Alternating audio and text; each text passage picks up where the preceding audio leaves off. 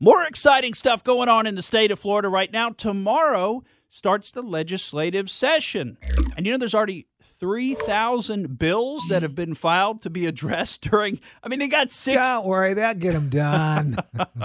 They got 60 days in the legislative session, and they're going to deal with maybe 3,000 plus bills that have been filed. Now, we've got some pretty good connections with Florida legislators, so we're hoping that after the legislative session is over in about 60 days, and again, it starts tomorrow, but in about 60 days, we're going to have some of those legislators on, a senator and a member of the Florida House, and we're going to have them on to give us an update on what actually happened during the legislative session, because obviously it's too much to cover what could happen with 3,000 bills already filed.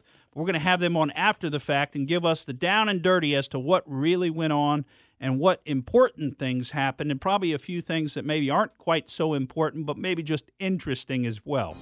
Thank you for listening to the Morgan Streetman Show. We hope you enjoyed what you heard, and if you did, please click like and subscribe to help us out. And remember that we recommend that you exercise your brain at least once a week.